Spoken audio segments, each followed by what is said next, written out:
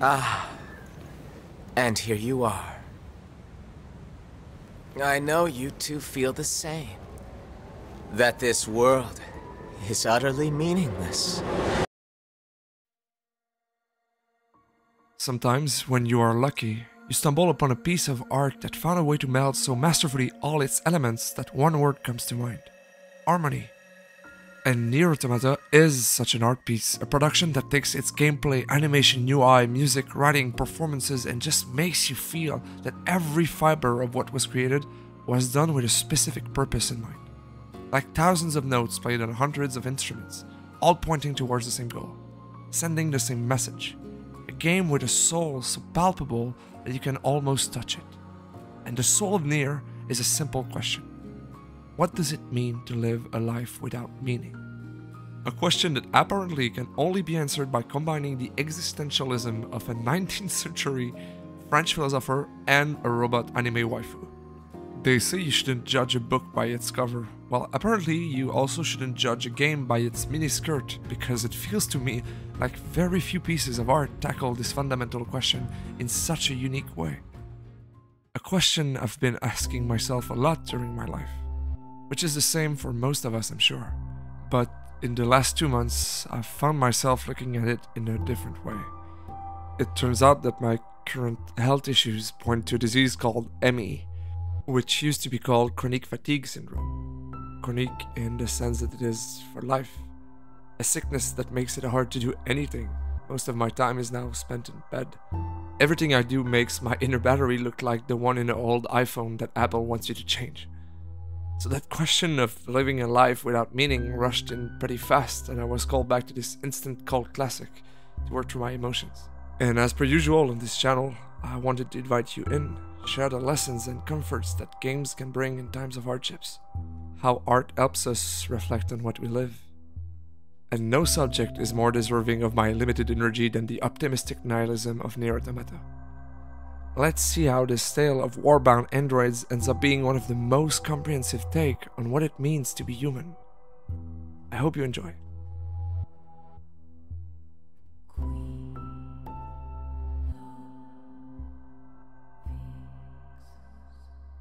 As a disclaimer, I will criminally reduce Nier's story to the core elements that will interest us, so my sincere apologies to Yoko Taro for this butchering of his masterpiece.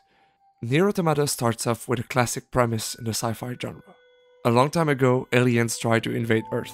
They had armies of robots ready to conquer the planet, so the humans decided to flee to the moon and let an army of androids, called Yora, fight for them instead. The war stagnated for thousands of years, and we now embody 2B, a battle android who is paired with Ninus, a scanner model, sent to Earth to investigate weird activities from the machine.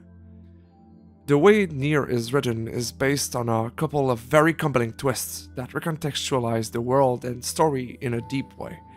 This conveys well the general theme of Nier, which is the always changing perspective. This idea runs even through the gameplay that is ever shifting from a genre to another, going from a twin-stick shooter to a hack and slash and passing by a 2D side-scroller in a matter of seconds, all through the perspective of the camera. Taro uses those shifts in the narrative to put more and more pressure on the character to develop their motives, to question why they are fighting this war. Nier does so by separating its stories into 3 routes, A, B, and C. A and B are following the same events, but from the point of view of both our protagonists, and Route C is the finale that sees us playing the whole cast. So Route A is incited by our protagonist discovering that some machines present human-like behaviors, like language, pacifism, tribalism, sexual endeavors, you name it. In a bold move, the first proper area of the game, after the tutorial, is populated by enemies that won't attack you. Already it feels off. You feel wrong for bringing them down even though you know them to be the army that forced the humans to live on the moon. This eventually culminates with the birth of the main antagonists of the game, Adam and Eve, 2 machines that evolve to look like humans and that beyond all seek to understand them, and in a way replace them. For the Superman's villains fans out there, they kind of become brainiacs, but instead of seeking knowledge, they seek meaning. Chasing them eventually leads us to the first main twist. The aliens that came to conquer Earth have been dead for centuries, It explains the diversifying behaviors of the machines, each of them adjusting to the new reality in a different way, either by continuing their mission even without those who formulated it, or by attempting to find meaning by mimicking humans. Which is, to me, and for the sake of this video, one of the most important ideas behind that story. The fact that in the face of meaninglessness, robots turn to humanity as an answer to this issue is the core of what we will be talking about, so keep it in mind. You go through Route A fighting incredible bosses and meeting new allies like Pascal, the leader of a pacifist village of robots that disconnected themselves from the network to live a peaceful life. You also defeat gigantic threats and end up killing Adam, who also disconnected himself from the network to experience mortality and individuality. Two deeply human traits. This leads us to the ending as Eve enters a vengeful rage which spreads to the other robots. In an epic showdown, you finally defeat him with 9S hacking abilities. Due to a virus, 9S gets infected and finally jumps bodies to get into the machine network to give us this beautiful final shot. And so Route 8 ends. And after the credits, you'll see a prompt inviting you to a sort of New Game Plus, with several different storylines that change each time you play, mentioning that it is recommended that you try it if you want to witness the full Nier Automata experience. If anybody stopped playing that game at that point, they did not play Nier. Route B and C are what transformed this game from a competent and poignant proposition into a masterclass of game design and writing. In Route B, you begin by embodying a robot crying over his inanimate brother as he tries to heal him with oil, falling down as he attempts to bring back a bucket of it. This scene is all about the tragedy of innocence. It's the heartbreaking superposition of hope and reality, like a kid trying to cure cancer by giving a flower they picked up just in front of the hospital. You then zoom out to see 9S watching him from afar, laughing to the absurdity of a robot calling another robot brother. We are now living the events of Route A but through the eyes of 9S instead of 2B. And that first scene introduces us to the theme of Route B, developing compassion for the machines.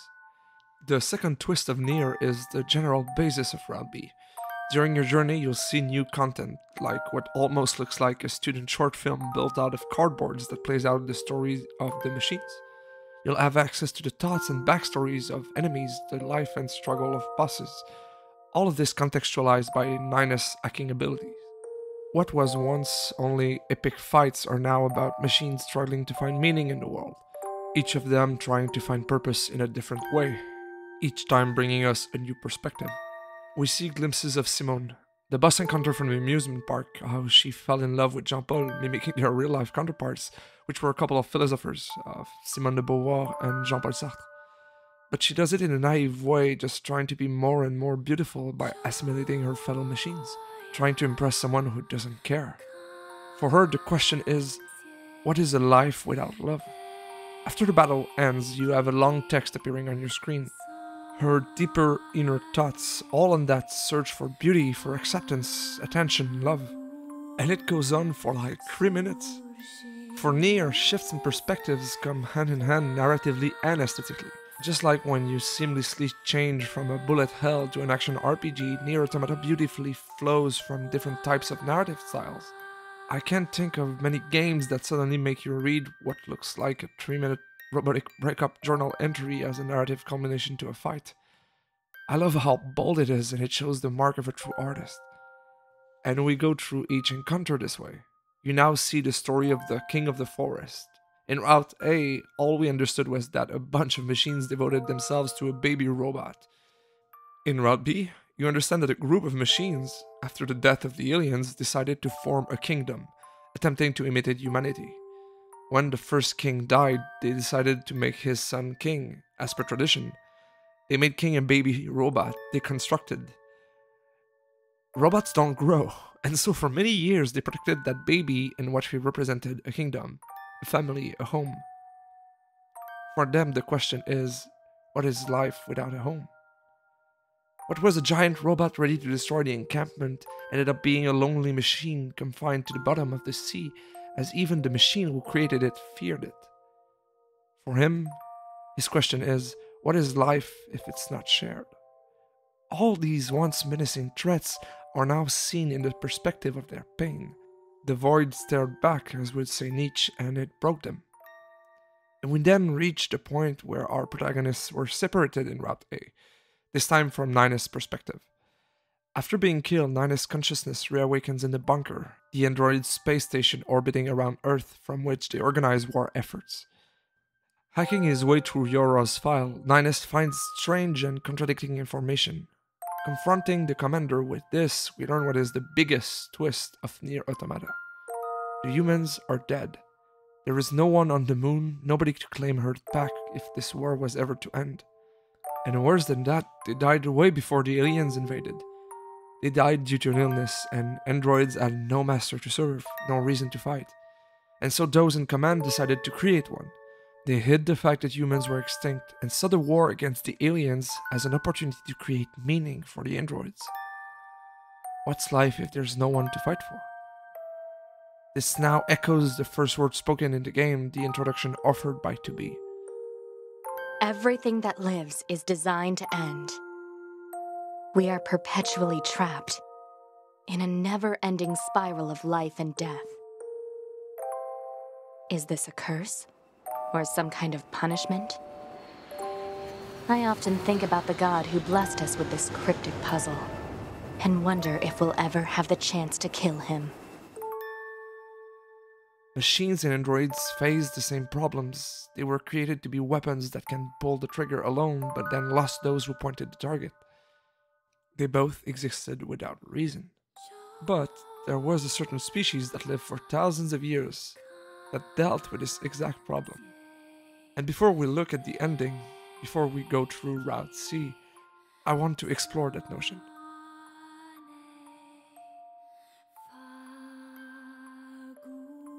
In the face of meaninglessness, the machines decided to emulate humans. They sought to recreate their structure, the way they lived together. Families, religions, kingdoms, villages. Like, for example, the religious group that overtook the factory. Machines turned into zealots, casting themselves into the fire so that they could join God through death, or become God. A surreal moment, a spectacular one that will probably stay with you long after the game ends. At first it might seem like a moment of folly, something only a crazy mind could consider, a malfunction more than a proper decision. But the key to that moment is the fact that machines learned from humans through their history, and in no way was it possible for them to differentiate truth from fabrications. So as they went through the knowledge accumulated throughout the millenniums, there was no way for them to discern what was fiction and what was science. Truths and lies looked the same on paper, and machines ended up believing fabrications with the same certainty that makes us sure that gravity won't stop working tomorrow. So if that brings you to God, to heaven, why wouldn't you jump? And this is one of the greatest commentary about what it is to be human.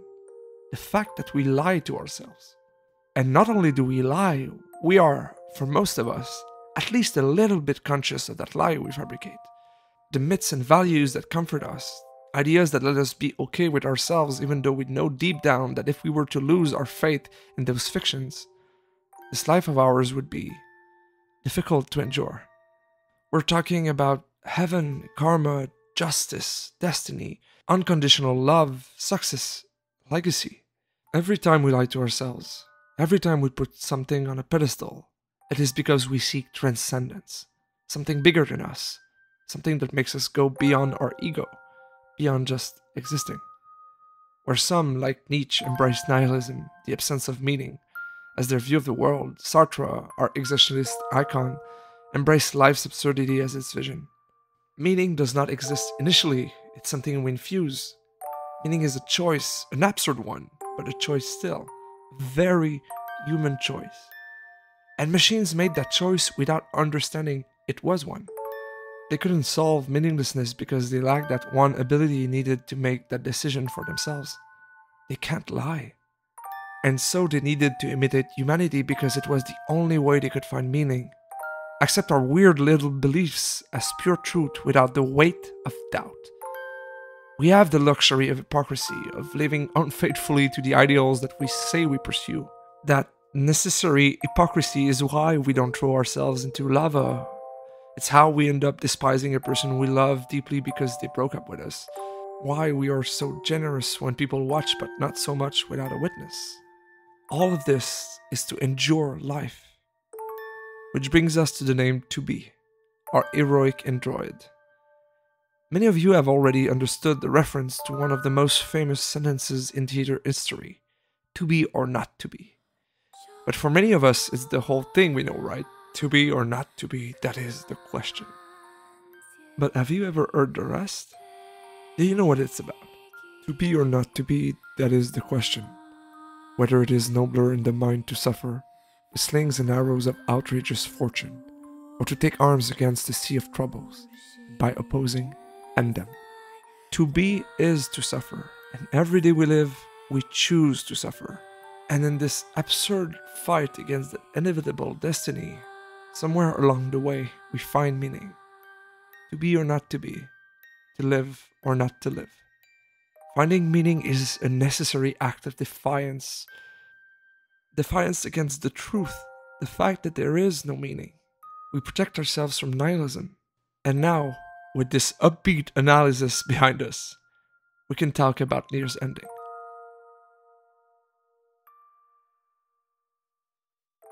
Route C is a glorious ending to a fantastic game, and we will skip through almost all of it to talk about the main points that matter to this video.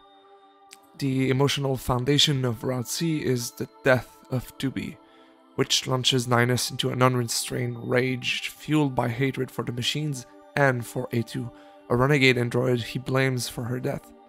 An android which, by the way, you end up playing for most of that route. That rage leads you to an attempt at tearing down a newly formed tower which hosts the machine network's consciousness. You culminate that quest for annihilation at the top of the tower where you, the player, are faced with a choice in the final confrontation. Will you be 9S or A2?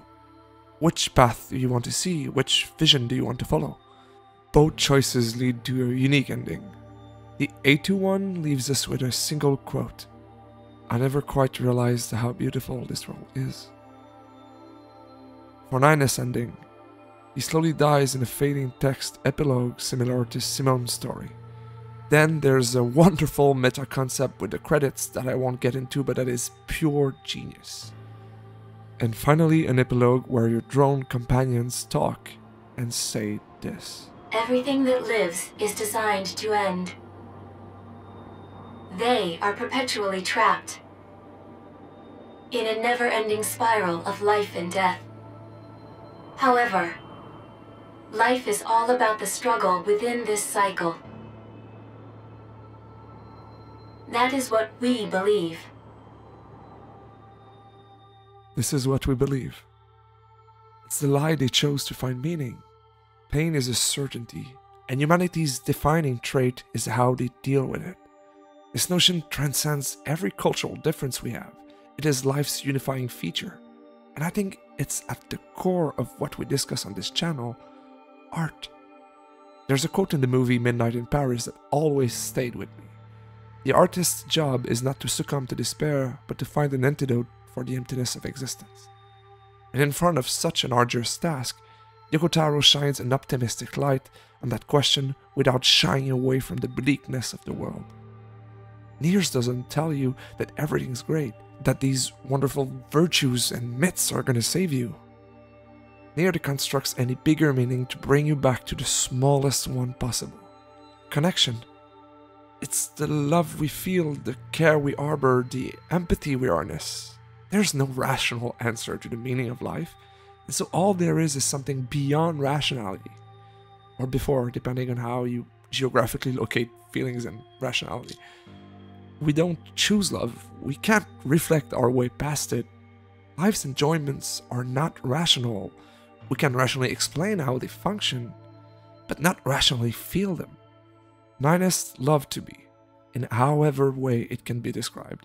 And even after all other reasons to fight were stripped away, that's what kept him going. That's it. Nothing more, but certainly nothing less. And I think that's the most optimistic view we can have on a meaningless life. That we can feel something so fundamental that it overrides life's biggest question. That true transcendence does not come from any construction, but from connection, even though we tend to seek more, even though we often fall for our own lies.